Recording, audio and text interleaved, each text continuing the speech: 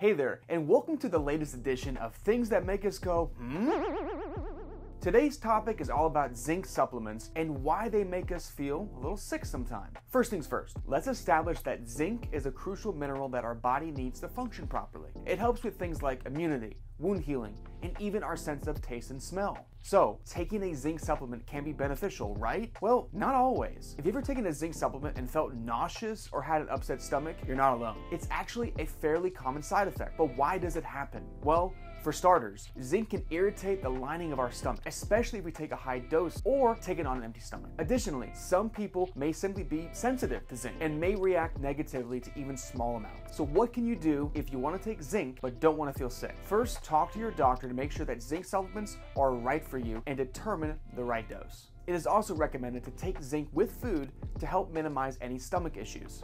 And if you still can't seem to stomach taking a zinc supplement, you can always try to incorporate more zinc-rich foods into your diet. Some great sources of zinc include oysters, beef, spinach, and pumpkin seeds. So there you have it, folks. Another mystery solved in the world of health and wellness. Now, if you'll excuse me, I need to go eat some oysters.